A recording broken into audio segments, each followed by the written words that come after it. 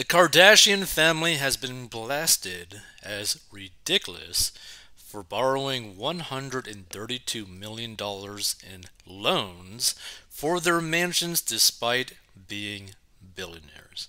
Like, this is a thing that I don't really understand about a lot of these celebrities is like, you have so much money.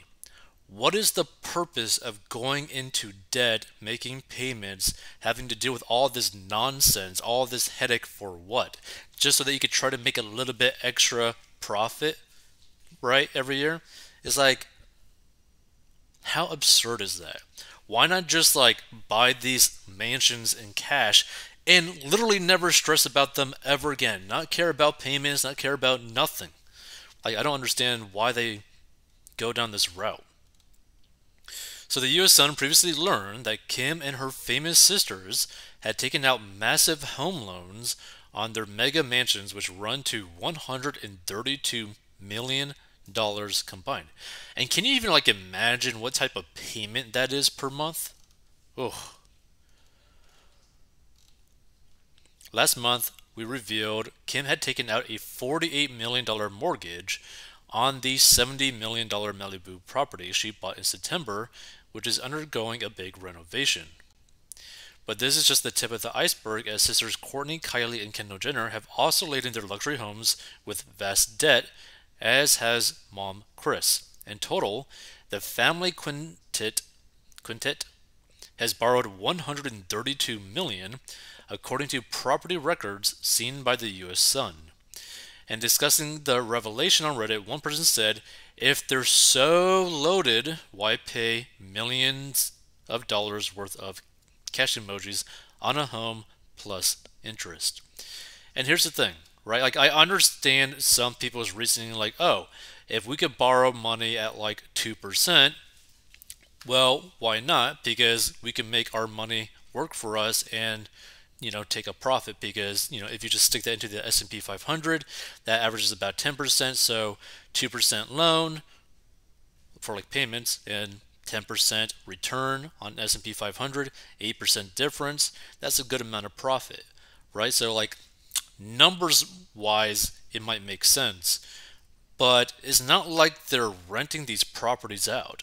They just own them, right? Like they just have them and they do it for their shows and all that kind of stuff, right? But it's like, imagine you were getting into millions of dollars in debt for things that are not making you any money at all. Makes no sense. So if they were anything they claimed to be, they could afford to pay off their homes since they're billionaires, they added. Other people were quick to comment on the thread and share their thoughts on the reasons behind it. I'm sure it was financially in their best interest, but we don't know enough about it to understand, one person argued. A second person claimed that's what rich people do. They borrow against their assets. You can only get a loan of that amount if you're loaded.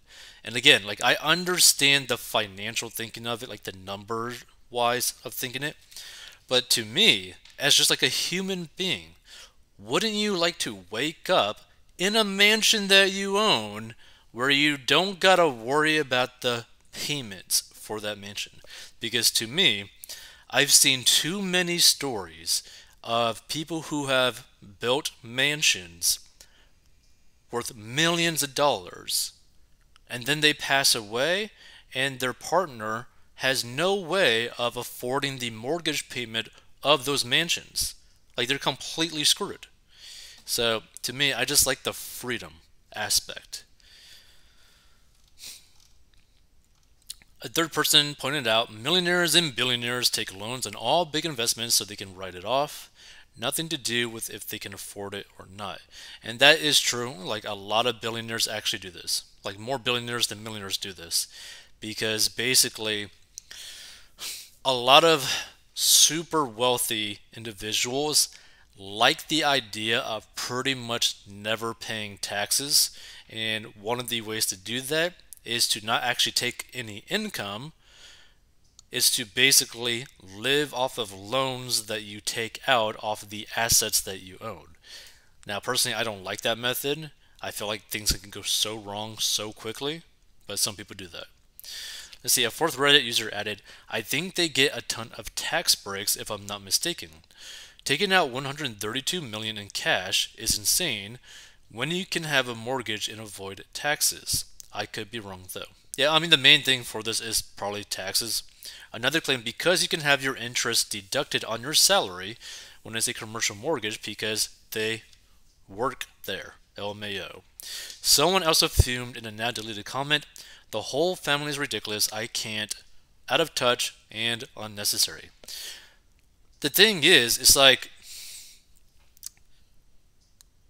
they make so much money because they are completely ridiculous.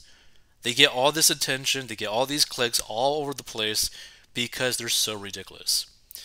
A different person mocked, how much do they pay to have people boast about them, I wonder.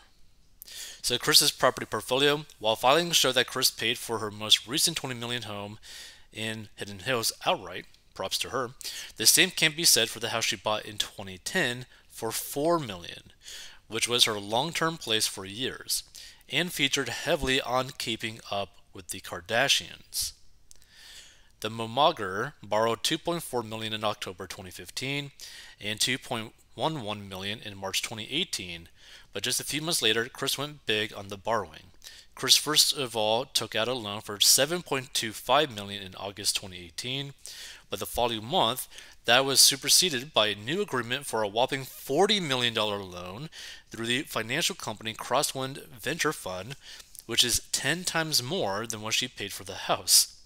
Then in January 2019, she borrowed 5.2 million and 5.25 million in June of that year, according to property records.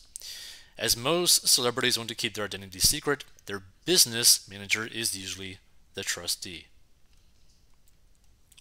So in this case, it's Lester Nispel, who for years has been the Kardashians' money man.